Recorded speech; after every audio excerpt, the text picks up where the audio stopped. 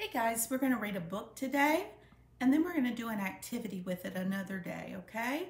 So I'm thinking that during these times when we're all kind of stuck at home with the family, or really we're safe at home with the family, maybe we're getting a little tired of each other every once in a while. So I thought we'd read this book and learn something from it, and we all love the stories by the Berenstain Bears. This is the Berenstain Bears and the Trouble with Grownups. Ooh, what could we learn from this? By Stan and Jan Berenstain.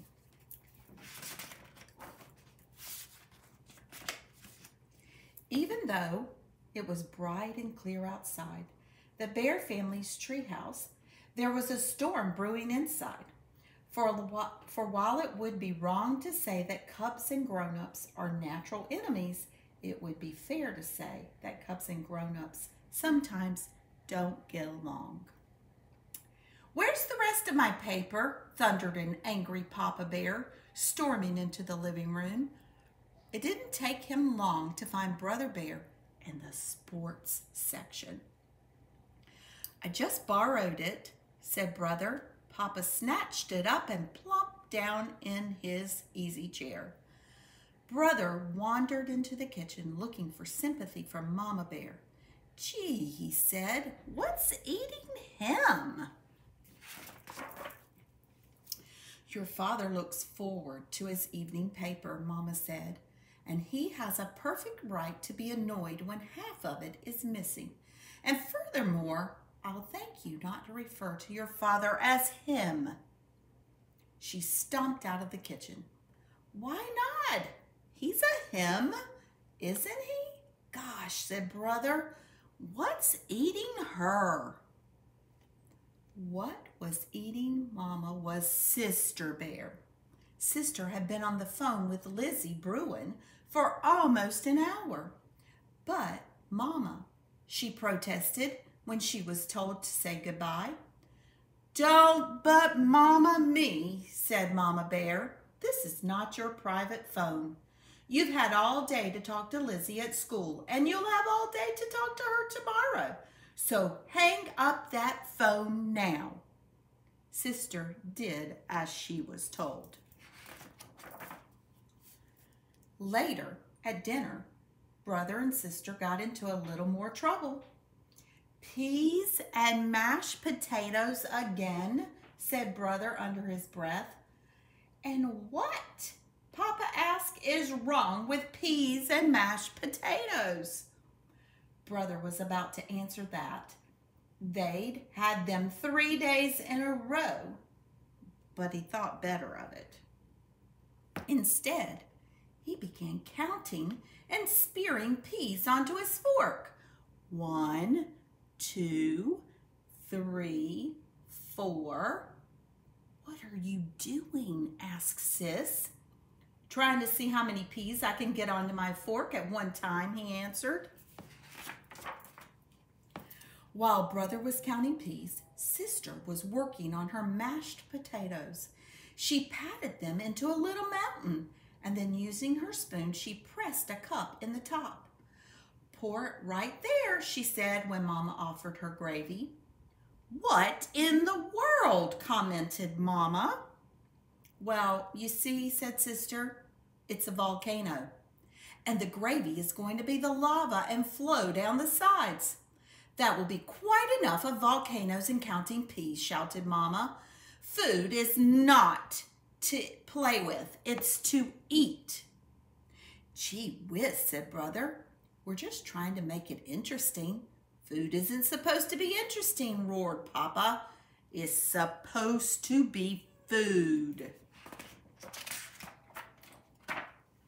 Brother and Sister went to bed that night and got up the next morning without much fuss. But trouble started again at breakfast. "Oh yes," Brother said, suddenly remembering something. "We'll be getting the late bus home this afternoon because—" "Late bus?" interrupted Mom. "I was planning on our visiting Gran after school." "But Mama," he protested, "we're staying late to plan for the Parents' Night talent show next Friday." "Parents' Night?" she said. "First I heard of it." And Friday is my chess night with Farmer Ben, complained Papa. Here's a notice I brought home, said Sis, digging into her bag. I forgot to give it to you. Me too, muttered Brother. Why, this notice is a week old, said Mama. Forgot? Forgot? Roared Papa. Why, you cubs would forget your heads if they weren't attached to your shoulders. Phew, breathed Brother as he fell into the seat beside Cousin Fred on the school bus. Tough morning? Asked Fred. You better believe it, said Sister, taking the seat Lizzie had saved for her. The four compared notes on the way to school. The cubs agreed that while there was no doubt that their parents loved them, they were a little difficult to get along with sometimes. They nagged, they said no a lot, and they never wanted cubs to have any fun. Hey, said Brother as they got off the bus, what are we going to do for the Parents' Night talent show? Don't know, said Lizzie. Let's think about it. That afternoon, the auditorium was filled with cubs getting ready for the show. Babs Bruno was playing her violin. Queenie McBear was practicing pirouettes.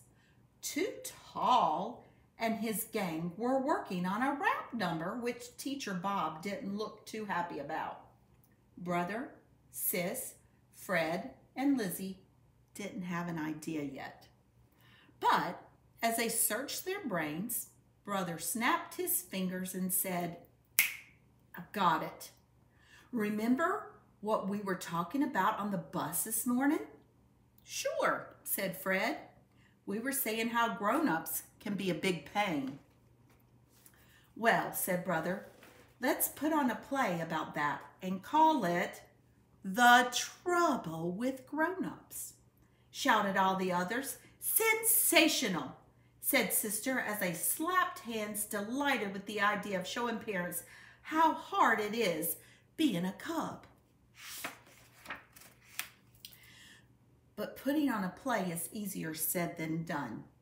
You have to write it, figure out who is going to play the parts, then memorize it. Then you have to worry about costumes and scenery. The cubs did all that. It was hard, but it was fun, and they did it all in secret. Costumes for Fred and Lizzie were easy. They were going to be brother and sister, so they just borrowed their extra clothes. Getting costumes for brother and sister wasn't so simple because they would be playing their own mama and papa. They managed by letting Gran in on the secret. She was a wizard on the sewing machine, and she made them great-looking mama and papa costumes. The four practiced their parts, and before they knew it, it was time for the big Parents' Night talent show. There was a lot of talent at the Bear Country School, and all the acts did pretty well. But it was Brother, Sister, Fred, and Lizzie's play that was the hit of the show. I'm Papa Bear, and I'm going to relax in my easy chair after a hard day and read my paper. Yipe! Somebody stole my sports page. Help! Murder! Police! Somebody stole my sports page. Here it is, Papa. I didn't steal it. I just borrowed it. It's disgraceful. That's what it is. Cubs have it too easy today. They have everything handed to them. I used to walk 20 miles to school in blinding snowstorms. But Papa, don't, but Papa. Act 2. Ring. Hello? Hi, Lizzie. Sister Bear, get off that phone. I'm expecting a very important call. Who from? Who from? Who from? How am I supposed to know who from? But Mama, don't mama me. The audience of parents laughed and laughed when they saw how they had seemed to their cubs. Mama laughed until tears rolled down her cheeks. Papa laughed too, but not as much as Mama.